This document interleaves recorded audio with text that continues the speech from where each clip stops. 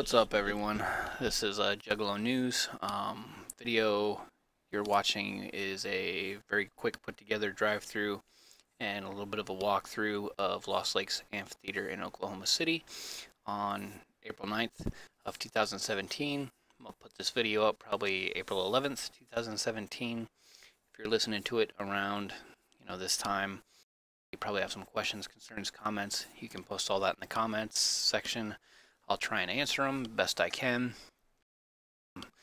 Just really, first and foremost, want to say that the site is currently under major development.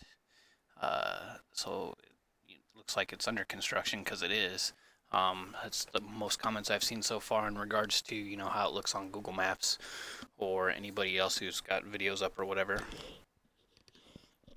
So I'll get into the story of Lost Lakes a little bit, what I've been able to find out in my research.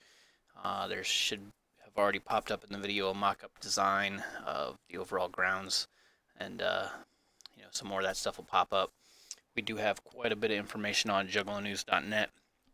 If you want to head over there after the video, covers, nearest gas station, nearest Walmart, the hotels, pictures I took, pictures other people have taken, videos from some of the EDM festivals they've had there before. Really, this is just a quick put together video. A couple days before the gathering of the Juggalos gets announced that it will be hosted by Lost Lakes Amphitheater. And unfortunately, a lot of people checking it out and looking into it are majorly concerned because it does look like a major construction zone. So I wasn't really sure how to proceed. I was in the area doing a couple other things when I decided to drive through and walk through a little bit. It was open April 9th on Sunday. There was some people wakeboarding a little bit, and there was construction workers there on Sunday. So I mean, they are putting in the work to get it done.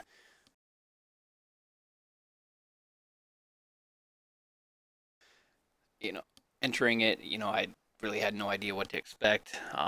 It's really hard to picture the gathering anywhere until it's actually set up and you see how things are.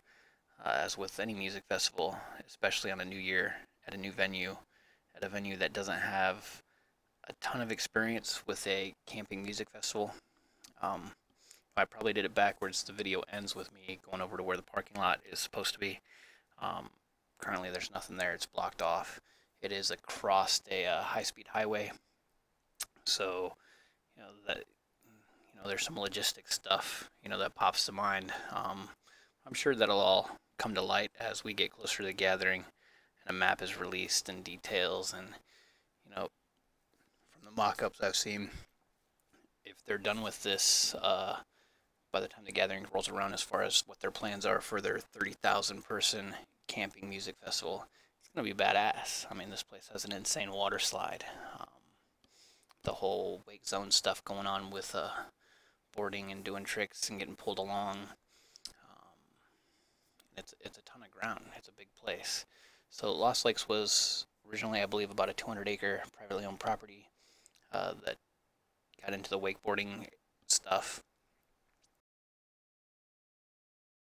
Years back, the owner took on a few partners, it looks like, and they were able to lease an additional 800 or so acres of adjoining land right there on the river basin. Right off the bat, they planned on opening it up for festivals and other stuff. Now, the first thing they did was they built a huge, insane water slide, and we've got some videos on juggalonews.net of people going down it. They also hosted Mark Cuban's Rugged Run and some smaller EDM festivals like Foam Wonderland. So now they're in the process of setting it up for the bigger stuff, like the gathering. As you can see from the video, we're quite a ways away today from how the mock-up designs have it looking. So, the roads aren't done. They're still grading where main stage is going to go.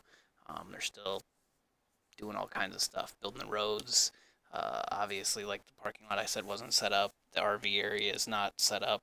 There's a lot of cleanup, ground grading, building, all kinds of stuff going on there.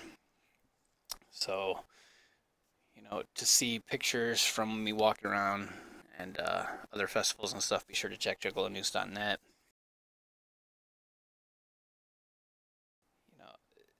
The permanent RV area that they have mocked up looks nice. The parking lot looks big that they have mocked up.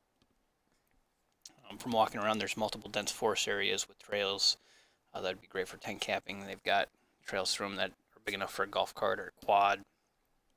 There's a ton of space out in the open, for stages or event tents or camping or, a big ball of site if we're not going to be back where they currently have planned the RV area open. The mock-up show, horse trails and BMX course and all kinds of stuff. So I'm not sure, and I doubt that all 1,000 acres will be open for the gathering of the Juggalos. But it's huge. There's plenty of room there for us to have a great festival. We did go down and scope out, the nearest gas station, McDonald's, Family Dollar, and Discount Tobacco Store, which are all up the road a little ways. It's outside of walking distance, I would say, since we're only 2.5 miles outside of downtown Oklahoma City. I'm sure an Uber or a cab or even taking your own car, carpooling with a couple buddies down to those places or the nearest Walmart or whatever is going to be easier than, say, Hog Rock. We checked out the nearest hotels. They all seem nice.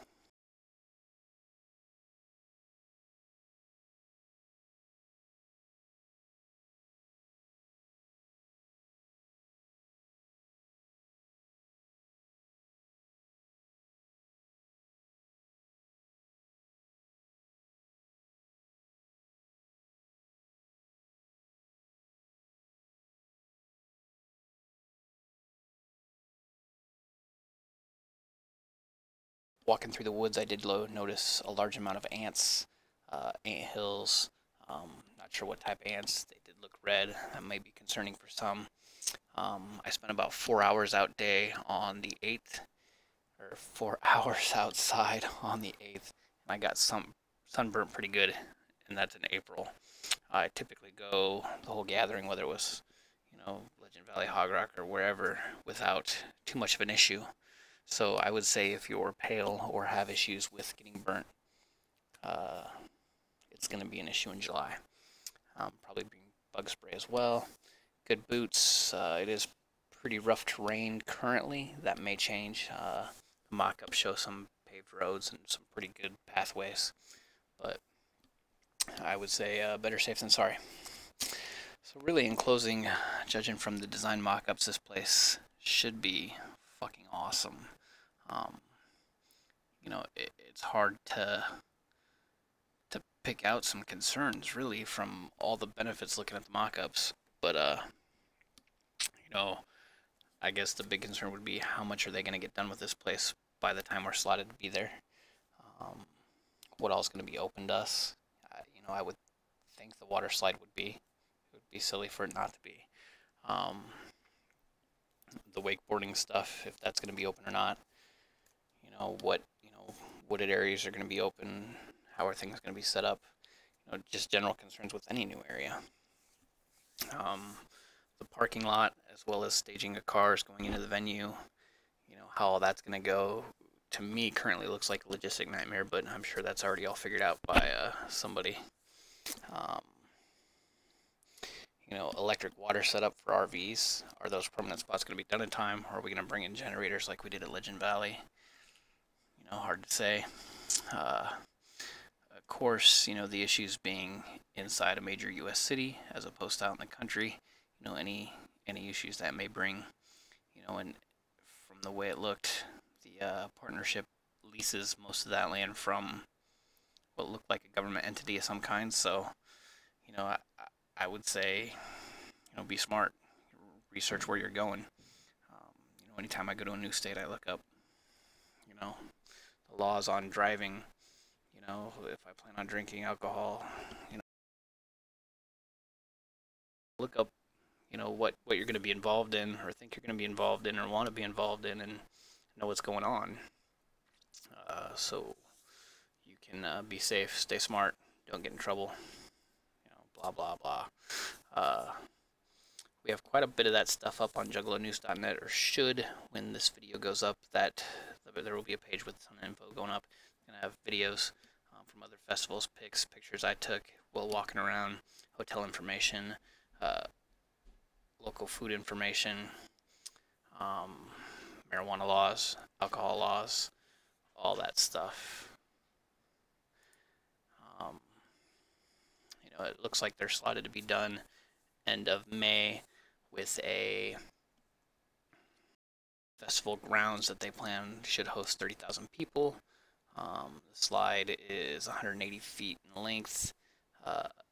Looks like 3 angles when I was there. One should launch you about 30 feet in the air before you hit the water. But of course, during this video, obviously, and some other places online, it looks, like it's a big dust bowl or mud hole, and that's because it's under construction. They're sinking about $6 million, I think I read, into funding this redevelopment. This is going to be probably a premier national venue for places, so hopefully things go good.